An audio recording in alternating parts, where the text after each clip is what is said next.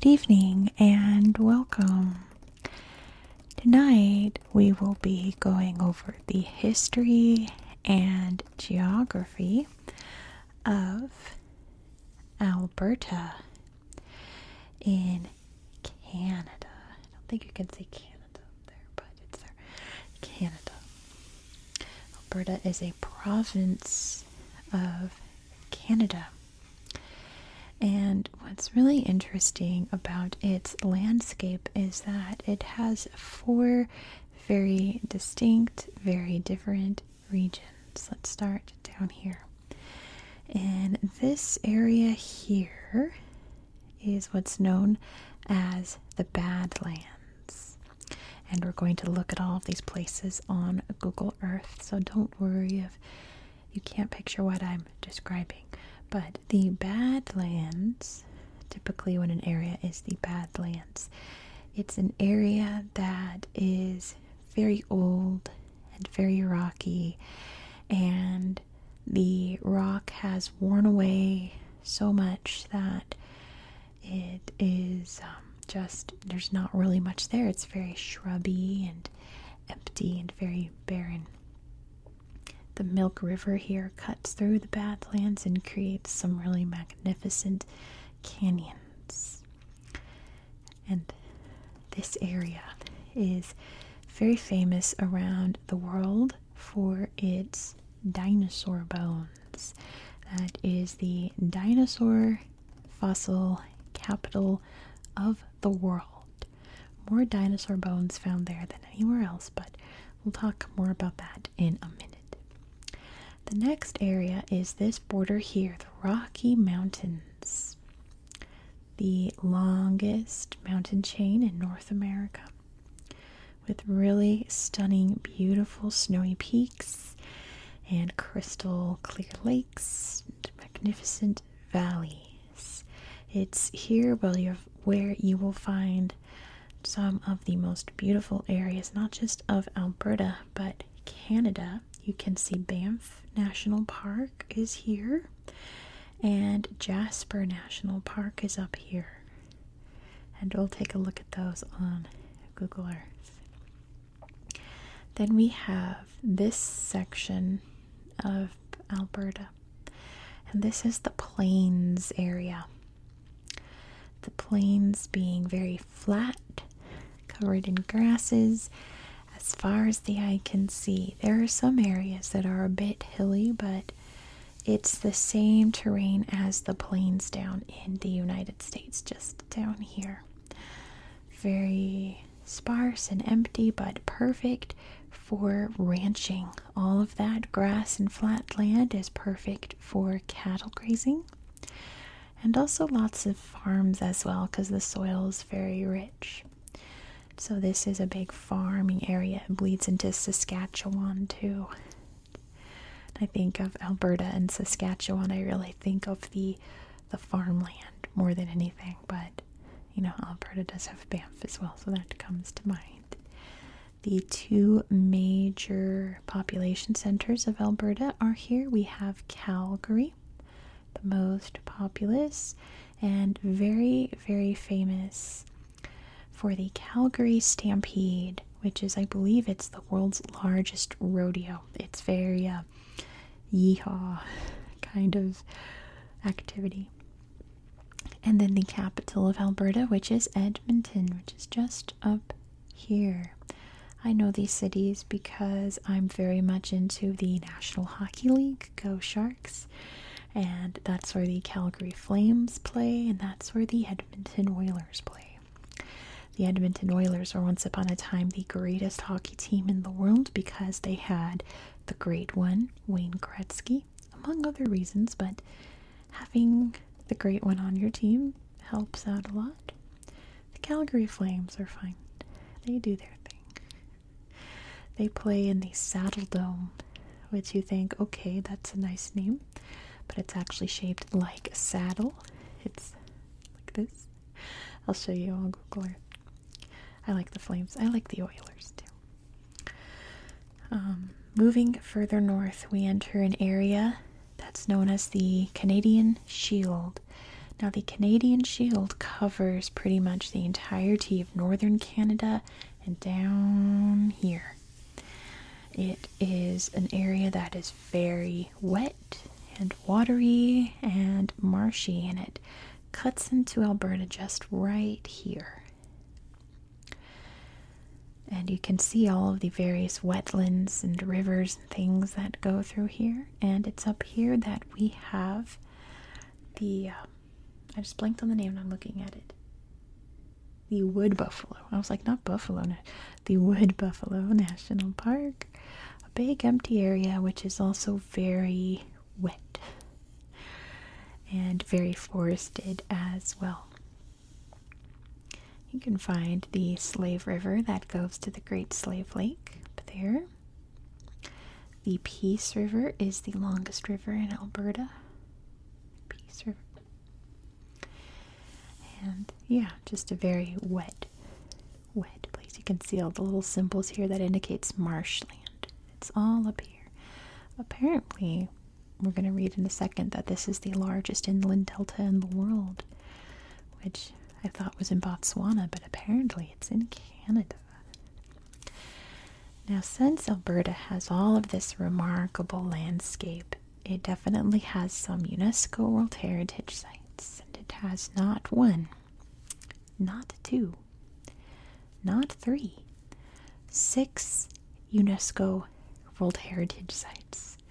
So let's read about them before we get into history. We're starting off with the dinosaurs. Dinosaur Provincial Park. In addition to its particularly beautiful scenery, Dinosaur Provincial Park, located at the heart of the province of Alberta's Badlands, contains some of the most important fossil discoveries ever made from the Age of Reptiles. In particular, about 35 species of dinosaur dating back some 75 million years.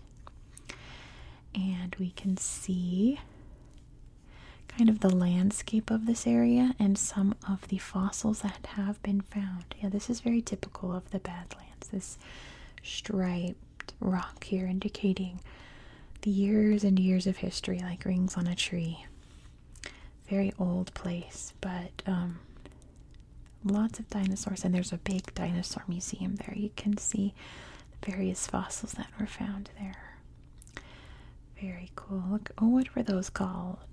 The ones with like those, I can never remember dinosaur names. Comment down below if you went through a dinosaur phase as a kid. I definitely did. Jurassic Park came out when I was like 10 years old, so you like were obligated to have a dinosaur phase as a kid when that happened, but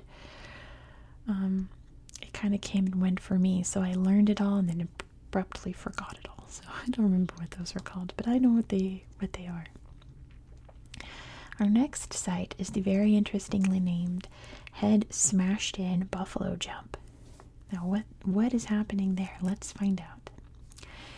In southwest Alberta, the remains of marked trails and an Aboriginal camp and a tumulus where vast quantities of buffalo, which are American bison skeletons, can still be found, are evidence of a custom practiced by Aboriginal peoples of the North American plains for nearly 6,000 years. Using their excellent knowledge of the topography and of buffalo behavior, they killed their prey by chasing them over a precipice. The carcasses are later carved up in the camp below.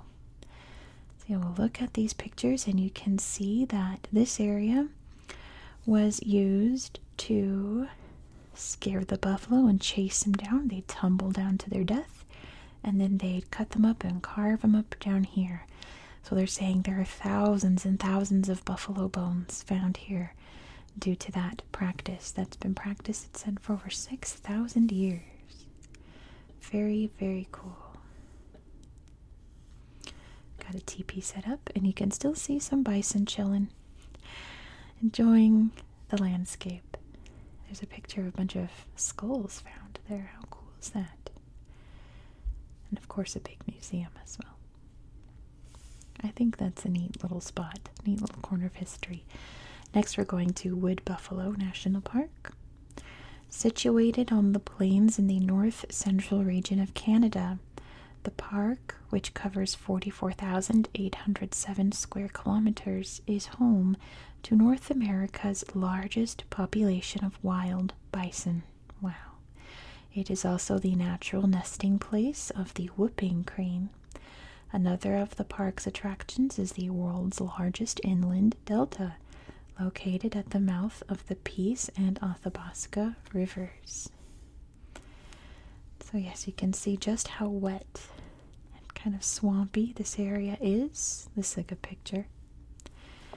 But yes, lots of American bison, lots of beautiful trees, and lots of wet water. We'll take a better look. Google Earth has better pictures than these, so we'll take a look at that. Next, we have the Canadian Rocky Mountain Parks. Most of these sites are in British Columbia, but we have Banff and Jasper in Alberta. So the contiguous national parks of Banff, Jasper, Kootenay, and Yoho, as well as Mount Robson, Mount Assiniboine, and Hamber Provincial Parks. I don't know if that's how you pronounce it. Hambe, maybe? Studded with mountain peaks, glaciers, lakes, waterfalls, canyons, and limestone caves, form a striking mountain landscape. The Burgess Shale, which is also in British Columbia, fossil site, is well known for its fossil remains of soft-bodied marine mammals. Look how beautiful. I think that's Banff. Yep, that is Banff. Let's see the gallery, because most of the pictures in the gallery here are of Banff and Jasper. We can see the beautiful lake here up in the gorgeous mountains. The waterfalls here in Jasper. Lots of big peaks and beautiful lakes and rivers. It's so stunning, but also there are better pictures on Google Earth actually, so I will show you those too. But it's so stunning. Oh look, there's some bears. And some tall sheep. And some deer, looks like. Absolutely gorgeous. That's pretty too. Next we have Waterton Glacier International Peace Park. Let me show you where that is before we look at this. It's located right down here. The Canadian site's called Waterton, and the American site's called Glacier. But as we're going to find out, these are now combined to make Waterton Glacier International Peace Park. In 1932, Waterton Lakes National Park in Alberta, Canada, was combined with the Glacier National Park in Montana, United States, to form the world's first international peace park. Situated on the border between the two countries and offering outstanding scenery, the park is exceptionally rich in plant and mammal species, as well as prairie, forest, and alpine and glacial features. So yeah, pretty bald eagle there, but lots of lakes, lots of beautiful mountains and scenery. So pretty. So yeah. This area is on the border of Canada and the United States, and they've made it so that you can wander freely and camp throughout the park without having to worry about if you're on the American side or Canadian side. It's all one place for peace.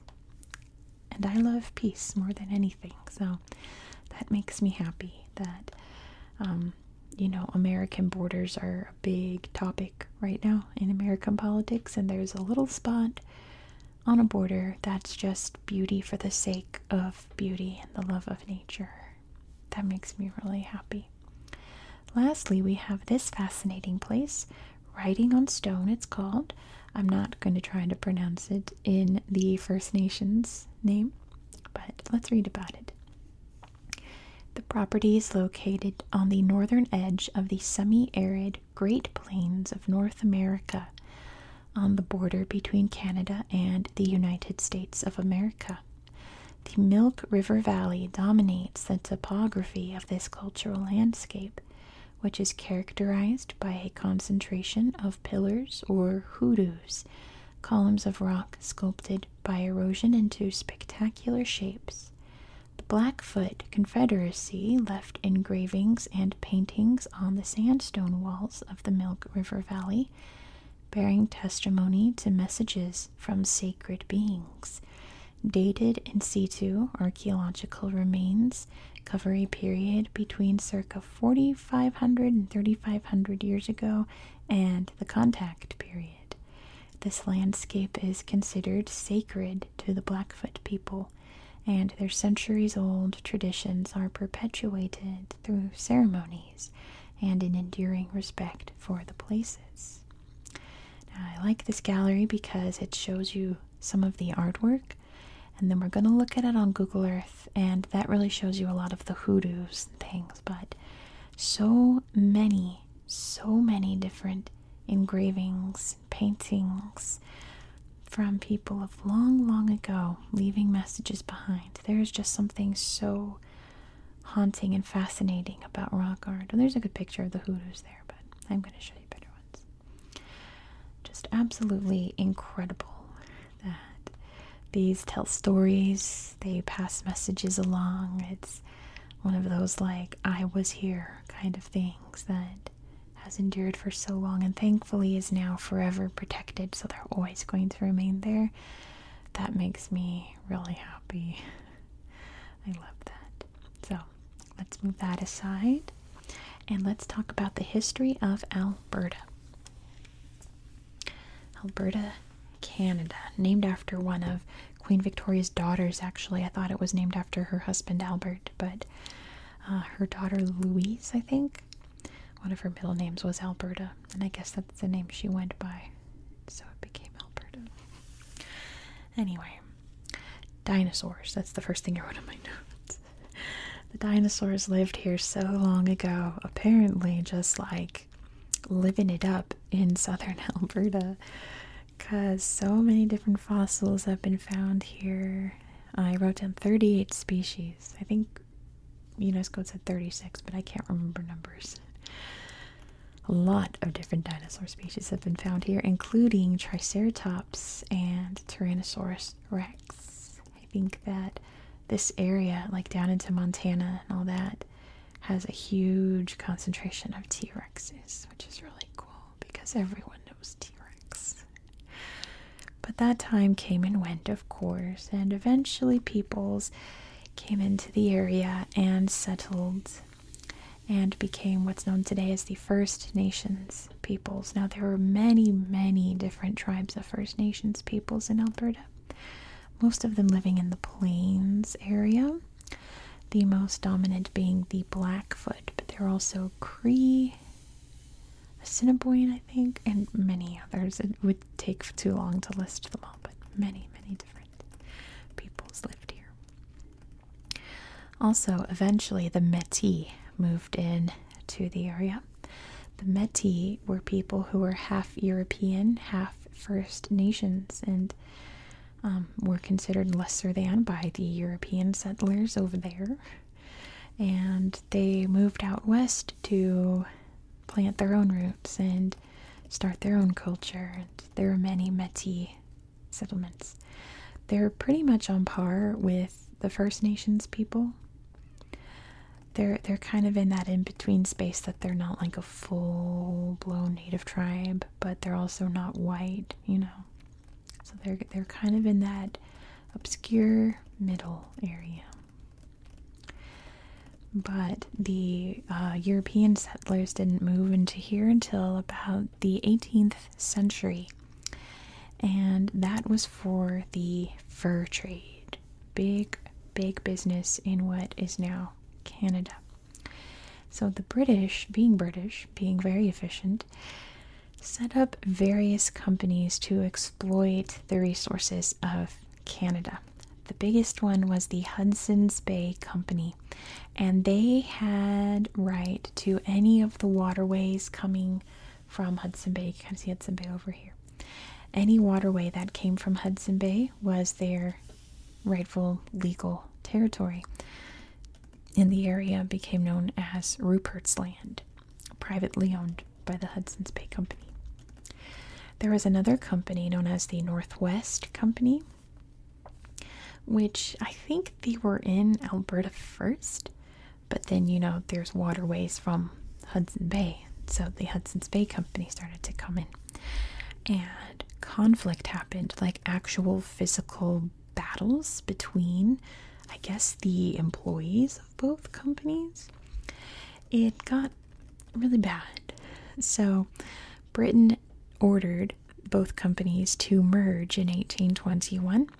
So there's no more competition. They were all one company, so that they could start settling and trap animals for furs and claim this land as theirs.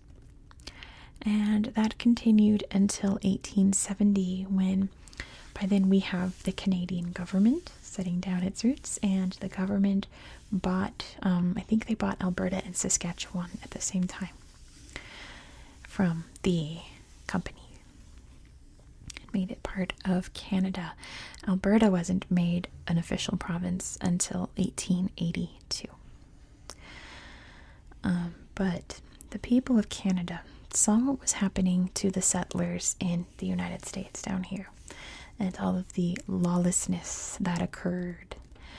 The, the cowboys, Wild West, gambling, all of that, They didn't want that in Canada, so they set up their own police force, which their nickname is the Mounties, and they started out in Alberta in 1873, just to make sure that, things were squared away and no one was breaking too many laws, and they were like a full-on, they were technically like soldiers at first, but now they're considered a regular old police force in Canada. They're police. But that's why we didn't have like the saloons and all the yeehaw of the American Wild West up in Canada. And pretty much the area was just known for farming and ranching, definitely for a long, long time. And it still kind of is today, to be honest. It's still the main industries of Alberta, but in the early 20th century, oil was discovered in Alberta, which makes sense because you have all those dinosaurs buried there. So lots of oil and lots of natural gas as well. So that began as an industry in Canada in like the 1910s, 1920s, and was big business. It's still where Canada gets the majority of its oil today, and it's why we have the Edmonton Oilers, right? That's why they're called the Oilers. They're a hockey team there. And to be honest, that is the highlights of Albertan history. Little things I left out. Let's see. I didn't feel like throwing into my notes. Lots of immigration coming in the late 1800s. Majority Europeans. You've got your Germans, lots of Ukrainians, lots of Scandinavian peoples, particularly Norwegians. Eventually, slowly but surely, you would get people from East Asia, but that would take quite a while because the Canadian government didn't want too many Asians in Canada and passed laws against it. But of course, it's now open to whoever wants to move in here. So there are very large Asian populations. There's Chinatowns in Edmonton and Calgary. One of the most spoken languages in Alberta is Tagalog, which is what they speak in the Philippines. Very, very ethnically diverse place.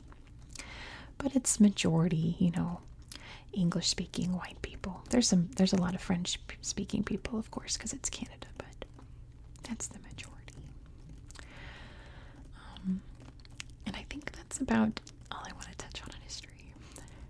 Obviously, the First Nations, the native people here, went through quite a bit, considering that their lands were changed into farmland for all these new settlers coming in. But today, Canada sees the First Nations as very important people to look out for. It's not a perfect system, but it's way better than it was back in like the 1880s. Like, worlds better. There's room for improvement, but the improvement that has occurred in the past 100 years or so has been immense. So I'll give them credit for that, I suppose. Let's head over to Google Earth. I'm so excited because it's such a beautiful place, Alberta. Let me get this over for you. Sorry about the weird angle as usual, but it's what it is. Here we can see Alberta. Let's take a look at the slideshow to start. Got a little town here out in the mountains. I believe this is Edmonton. I believe that's Edmonton. The beautiful Rocky Mountains. Skyscrapers in the big cities. It's pretty. Yeah, we're going to see a lot of these when we look at the city slideshows. I believe that's all Edmonton. So we'll scrap that. Let's head down to the Badlands. Let's start south and make our way north. I'm going to tap on Street View, so it's going to flash bright blue. Warning, if you're watching in a dark room on low light, it's going to be quite bright for a second. There we go. I found this spot that I want to show you, which really sums up the landscape of the Badlands here, and then we'll look at it as a whole. Milk River Natural Area. You can see the river winding through there and making these incredible canyon-like rock formations. And as you can see, it's very barren, no trees or anything. This area has just eroded for so long that you get these rounded, soft rocks, little shrubby grasses, and not much else. You can't really plant here, you can't really build a home here. It's the Badlands, right? And then if you zoom out, you can really see the landscape here. All of these canyons here. You can see how much it stands out in the rest of the landscape. The river winding through, creating all of these valleys and incredible, incredible rock formations. It really is something. Not a lot of places in the world are like that. We want to find the writing on stone. Hopefully it pops up at some point. It's around here somewhere. Boom. Writing on stone. So you can see the hoodoos. There's also not a lot of places you can find actual hoodoos, like Turkey. Cappadocia is the one that comes to mind the most. But you have these cool little, they call them fairy chimneys in Turkey. These little stone pillars that are formed 100% by Mother Earth. Beautiful landscape there. Really, really something. And yeah, you have to imagine that these incredible rocks are carved all over with artwork that could be, careful of the snakes, that could be thousands of years old. Really, really remarkable. Splashed in the water, but it feels nice. In the winter time when it's all snowy. Really incredible sight. The jackrabbit. But that is the Badlands. Let's head on over. Follow the river. See all the farmland here as well. Let's get out of here. And head to the mountains. There's Waterton Lakes, which we kind of already saw some nice pictures of. It's just stunning. There's this cool old lodge here as well. Some neat pictures of that. That looks so inviting. I'm sure it's very cold, but I bet it feels really refreshing to go ankle deep and just breathe that incredible fresh air. Look at this old lodge. It's very like Montreal, isn't it? Really cool. Let's head up the mountains here and explore the national parks, the famous ones. We have, oops, we're too far over because there's Kootenay. Sorry for the sirens outside. Banff, here we are. Banff National Park, which is just on a whole other level of natural beauty. Look at the color of this lake. That is glacial water for sure. Absolutely stunning. The rapids coming down from the mountains up here. The old flows. So, so incredible. Just like Bob Ross couldn't do this, right? Only Mother Nature, the most beautiful artist, ever could. Look at that, how vivid. Bob Ross could come close, but I don't think Bob Ross could capture the beauty of this place. Banff is also really known for its skiing, as well as you can imagine. I'm not a skiing person, but I imagine it's pretty epic. And then we head up a little farther north to Jasper, the other big famous one, because it's just so gorgeous. There's not many places in the world where you can find beauty like this. I feel like I've said that a lot lately. There's not many places in the world where you can find things like this. Just pure, beautiful nature in its finest glory. Totally untouched, except for like the roads and things, but just, oh, look at the snow, look at the frozen waterfalls. That's really remarkable. A big old, is that a moose? I believe. Yeah, this must be a stunning place to explore for sure. Heading out of the mountains, we're going to head over to Calgary. Big cityscape there. And I want to show you the Saddle Dome. See, look, it's shaped like a saddle. But yeah, most of the slideshow is skyscrapers, including the slideshow for Edmonton, but I'll show you a couple. Yeah, that's Edmonton. Big old buildings. It is the, I've been trying to figure out how to phrase this, like the northernmost, most populous city in Canada. It's like the last big metropolitan center in the northerly direction, I suppose. Gets much smaller after Edmonton. Really nice city. I bet there's a Tim Hortons on every corner. I wanted to show you an area. I can't remember if it was east of, oh, it was over here, just east of Edmonton. To kind of give you an idea of what this landscape is like, the prairie plains area of Alberta. First of all, there's a big chonky buffalo.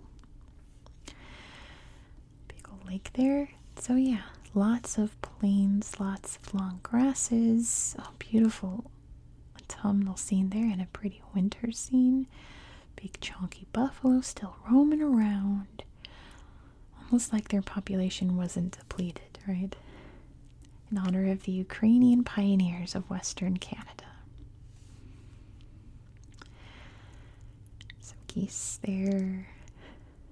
Beautiful, beautiful scenery. Oh, I love the stars. Wait, how pretty is that? That's gorgeous. But I think there was another spot near Calgary. I was like, oh, I gotta show them that. Or it was that. I'm not sure. Let me remember. I lost Calgary. There it is. Yeah, I think it was that spot. Oh no, it was this area. It was this area I wanted to show you. Gorgeous slideshow with actual good examples of what the plains area looks like. On top of a horse. You can go out and see this gorgeous area. Lots of little rolling hills and flat lands. Lots of, looks like beech trees, I think. And yeah, it's a rancher's paradise, right? So remote and lovely little bird friend. Roads that just stretch into oblivion. Old railroad tracks there in the middle of nowhere. Shrubby grasses. Old trails here on your horse. Very cool. Oh, but they're moving a house there. They are moving that house. So that's the plains area. We move up and you can see the lake starting to pop up. I looked at Elk Island, Buffalo Lake Métis settlement. A lot of these don't have pictures. I wonder Yeah, there's no pictures at a lot of these places, but like, why should there be? It's not like places tourists come, you know. But we're gonna head north. We're going too slow. We're gonna head up here to where you can see all of these watery areas are. Birch Mountains. Do you have pictures? Oh, you do. Oh, how fun. Not a lot. There's a big old buffalo, grasshopper, and the beautiful sunset. Let's take a look at the Wood Buffalo National Park. You can see some better pictures of what the scenery is like. Very wet and marshy. And remember, it's the largest population of buffalo.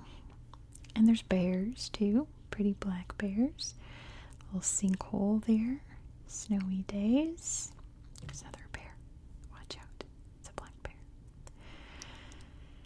Oh, that's neat. From like way above the rocks, you can see how the water has been moving against it all this time for so long. Lots of trails you can hike, beautiful water areas, and you can see the aurora borealis at night.